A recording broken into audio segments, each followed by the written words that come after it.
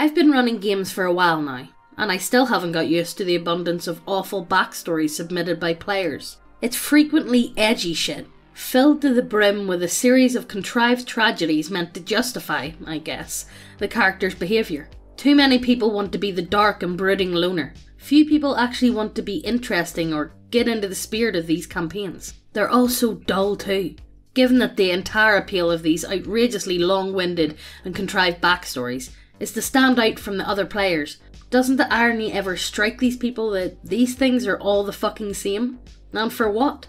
The characters just wind up sulking or brooding by themselves, rarely contributing to the overall group, only ever interacting when there's some way to bring the spotlight back to them. Heathcliff was barely interesting in Wuthering Heights, and he was created by an actual writer. Not sure where these guys get the ego. The Edgelord Demon Vampire has over 145 pages to your story. Oh, please tell me, God, please tell me that's not all backstory. Please tell me the campaign's over. Please tell me someone just did a light up of the campaign. Please tell me that's the case. I'm not fucking joking. The only reason why I do not post the actual link is because I know the group will know exactly who shared it. And no offence, but I don't trust anyone here to leave a comment on it. However, I will give you an excerpt. Pain. The first sensation I remember. Oh my god. I can't do this already, Megan. I literally feel my eyes seeping out of my head because I don't want to read this. The pain in my very soul. Pain, the first sensation I remember. Babies usually smile. They laugh. Wrap their needy little fingers around smiling parents' hands. I laugh. It's cute really to think about. Truthfully, Lou, as I lay here counting the patterns in the cement cracks, I have no idea what affection, love, or even a smile would look like. Not one that wasn't tainted with blood, malice, or wicked enjoyment. Oh my god. So edgy. My father's favourite pastime, dear Lord Facian de Mort, was showing me images of my childhood. One I don't remember, ones I do. Ones that I mistakenly admitted were fuzzy. Vampires. Great lords like Father de Mort. Loved to play mind games. Many have often misconstrued my father for a psionic. He can't hurt anyone. I've never seen him peel anyone's skin off with his mind. But Lord Facian does not need to physically hurt someone to leave them helpless. Sometimes a person's memories, their fears, are the worst holes in armour. And Great Lord Facian makes sure none of his servants ever forget. Oh my god, I don't know what to say about that. I actually have no words. I'm sorry. Cringing. I've got goosebumps right now because it's so cringy. Like, that's definitely toe curling material to me, if I be honest with you. Ugh. What the fuck? I thought I had problems, but I have clearly been blessed. What is this shit? Oh, it can't possibly be bad. No. He can't hurt anyone. I've never seen him peel anyone's skin off with his mind, but Lord Facian does not need to physically hurt someone to leave them helpless. Cathargo Del Nest. The worst part about this is that the actual quality of writing is good. If only the subject matter wasn't pure edge. OP, help, I'm bleeding from the edge. Cut my fingers. Cut my fingers to pieces. This is my last resort. Suffocation. Oh, so all I can hear is Evanescence blasting in the background. Bring me to life. Oh my god, I actually can't stand that song. To be honest, I'm tempted to just save the story and post a copy of it when it isn't my bedtime. Or does Google notify you when someone downloads something? So OP actually give in the Google link. The Google Documents link. And somebody's like, he wasn't exaggerating about the numbers of the pages. This isn't a backstory. This is a fucking light novel. Hell, actual novels have been shorter. Also, this is edgy as fuck. Every single line oozes edge. Not even the silly kind of middle school edgy, but the pretentious as hell edge belonging to a 30-something playing Vampire the Masquerade and LARP. You see, for me, I think, I don't really mind. See, for me, when you see teenagers getting on, edgelords, it's not really that bad. Everybody I think everyone does that, and it's like, I had Jenko jeans with fucking, wallet chains. Oh, no. Oh. Yeah, I did. Well, I can't say anything. I was just as edgy whenever I was that age. So. No, well, I'm talking about whenever I was 7. That was for God's sake, Megan. That's pure. Honestly, Jenko jeans are the definition of white trash edge. I'm sorry. Hey guys, this is just a quick bit of promo. We got our website up and running and we have a massive restock on most of the models. However, one of the cool things about the website is if there's a model that you're waiting on, you can enter your email and be put on a waiting list. And it's not just good for you, so then you'll know when they're restocked. We can also see what you guys are waiting on and what we should be printing. So either way, the models are by far the best way to support this channel and to help us do videos that YouTube would find inappropriate on the platform. And, like, let's be serious, the models are pretty based looking, so once again, just look at the titties. Look at the lizard titties! But anyway, let's continue on with the video. Alright, first 5 of Rava's and Co.'s shitty deeds. Pulled a hideously made homebrew race of a fucking D&D wiki for a 5th edition game. DM, rather than just saying no, edited the class so it can fit in. 2. Making her neutral evil alignment very obviously chaotic evil in demeanour. Only thing that's really stopping her from doing anything worth smiting over is the fear of punishment and using us as heal bots. She suffers none of the consequences of being undead when it comes to healing in our game, by the way. 3. DM decides to give her double from what she'd normally get from her anti-paladin's class damage from charisma class ability. No, that DM simping. I don't care. Pure simp? That DM is simping.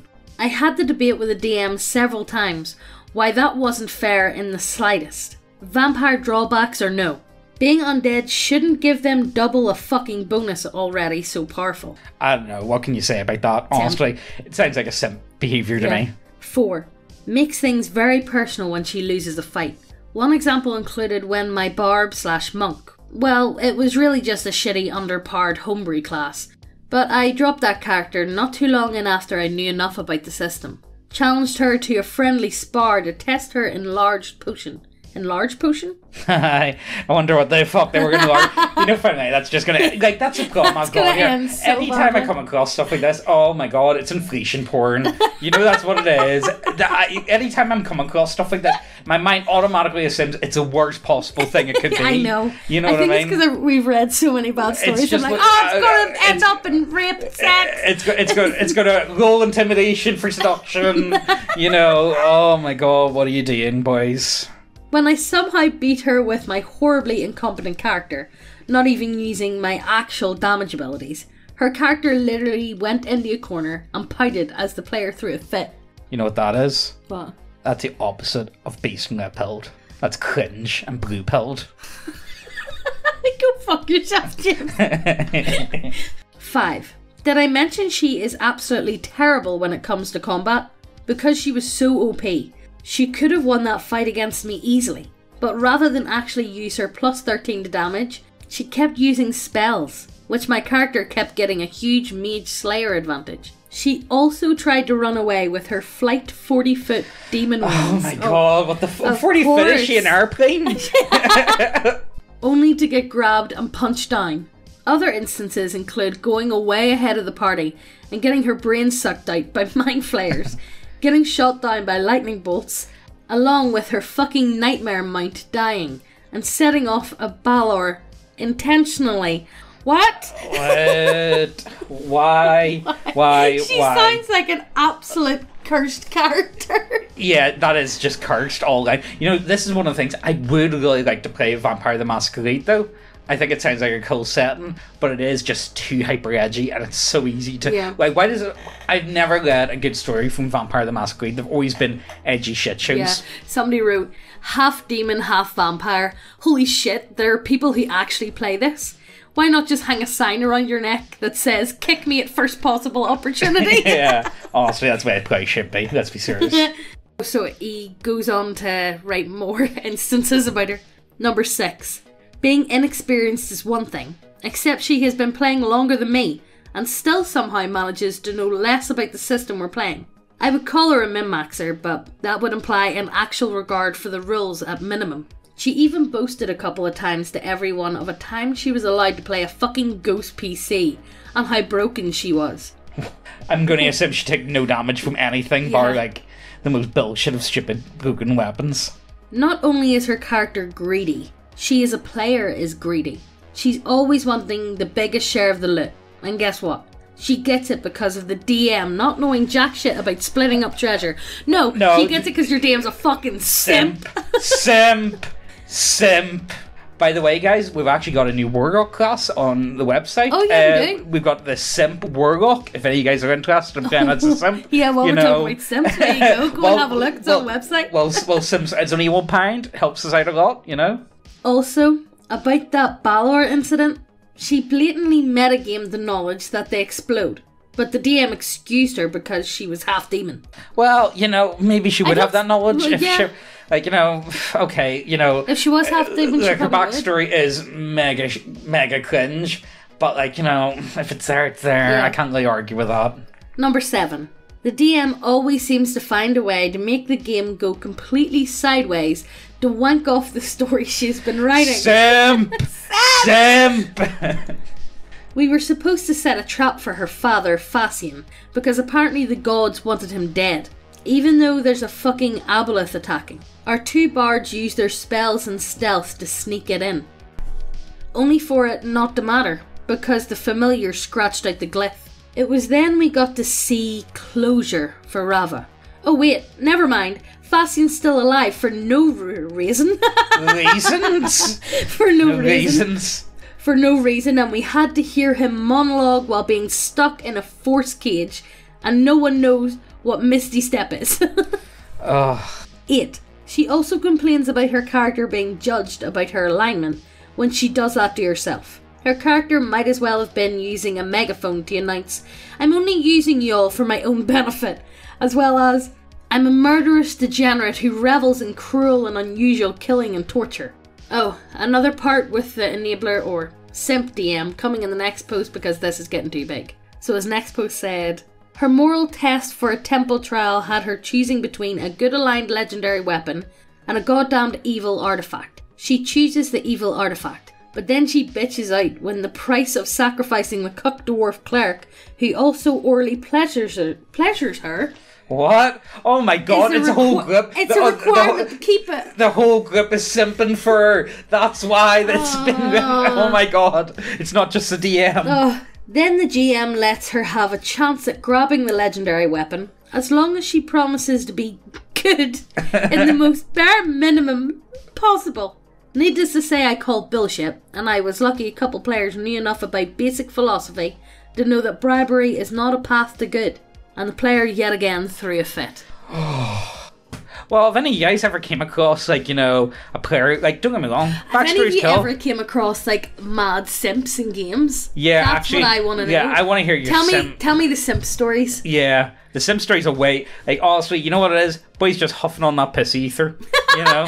Tell me the simp stories about your D&D shenanigans that you've seen. Like major simpinins. Also, like, you know, genuinely, it does help us out a lot. You should check out the simp subclass. Yeah. It's nothing special, but it is balanced, I will say. Yeah, if you want to play something different, or you want to just have a wee bit of a dick about your mates, it's good. So, it's something to check out. And it's only £1. Yeah, exactly. It's like, what's that in dollars? Like fuck all. Yeah, exactly. Like, you know, the whole thing with the Warlock is you worship, you get your powers from the ethereal thought. Mm-hmm. So check that out. I think you guys might just enjoy it.